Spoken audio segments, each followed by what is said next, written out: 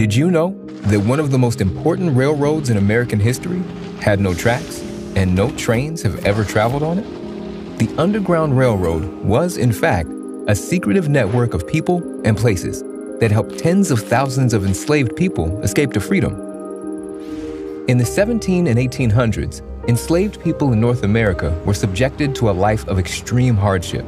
Forced to work around the clock for no pay, they subsisted on meager rations, lived in squalid conditions, and many were physically and mentally abused by their merciless slave owners. Escape, or assisting escape, was a crime. If caught, fugitives were severely punished, returned to their enslavers, or even killed. Slavery was particularly entrenched in the rural South, so the promise of freedom lay in the North, where many state governments had chosen to abolish slavery. And by the early 1800s, an escape route known as the Underground Railroad had been established, a sprawling network of secret routes, pathways, and safe houses that helped enslaved people cross into the North to be free. But the railroad was fraught with danger.